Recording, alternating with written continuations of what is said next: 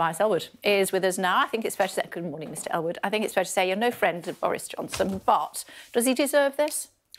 We need to be careful what we say. The Privileges Committee have an important job to do. We can't influence them, though, can we? Well, this is the point. We need to be careful here because it isn't just the media that's interested in this. The nation is watching, and indeed further afield across the world. Parliament has a very solid reputation, and we need to uphold that. So let the Privileges Committee do its job. We then, of course, have to vote on that, depending on that outcome. And it's important that, despite what we think about the personality there, we shouldn't be dazzled or distracted by who this is. We need to allow the Privileges Committee to do that job, and then MPs can then follow up from there. I separate that from whether Boris Johnson was appropriate, suitable to be in number 10 or be removed as well. It became very, very clear, and it was reflected in the polls, that because of Owen Paterson, I think it was the start of it, that he was desensitising the way number 10 operated. He was actually becoming, I think, ill-disciplined. There was a lack of focus, a lack of determination, a lack of clarity as to where the country was going to go, and it became very partisan and populist. That's very separate from whether, at the dispatch box, Boris Johnson was misleading Parliament, and that's for the Privileges Committee to determine. And we should allow them to get on with that job. Yeah, but that Privileges Committee, I mean, you're chair of a committee, aren't you? The Defence Select Committee.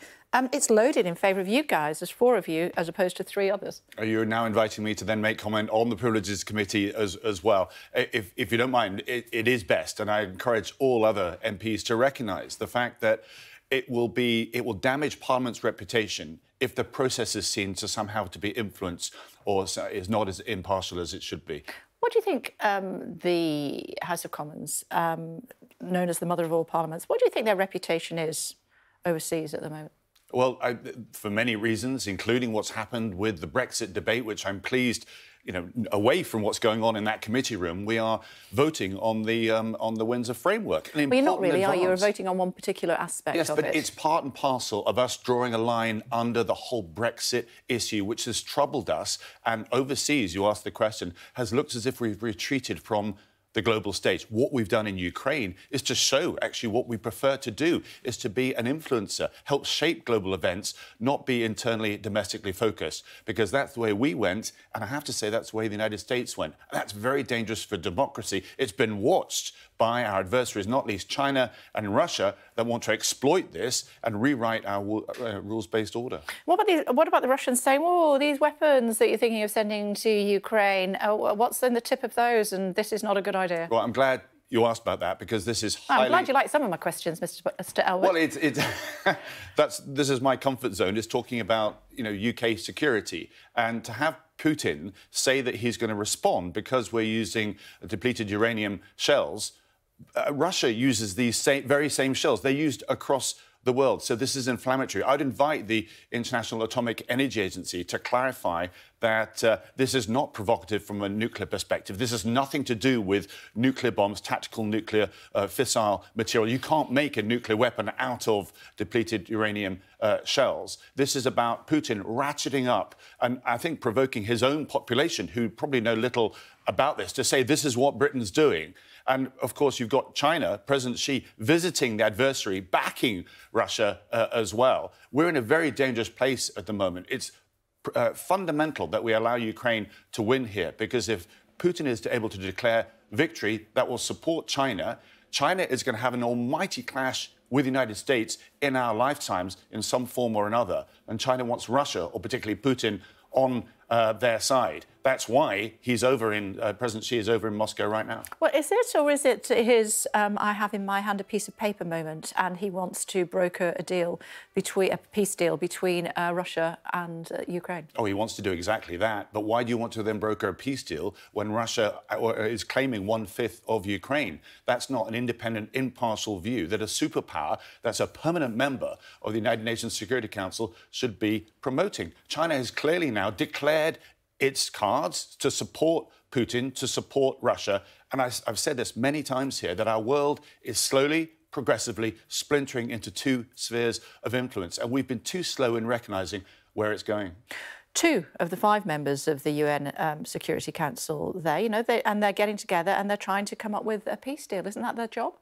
It's their job to then recognise also that one state cannot attack another state illegally in today's day and age without consequences. So what China is trying to do is saying, right, let's sit down as things are, as the status quo is. That actually then rewards the bully for what they've done. And don't forget, China is watching very carefully at the precedent that the West sets because it's got its eye on Taiwan.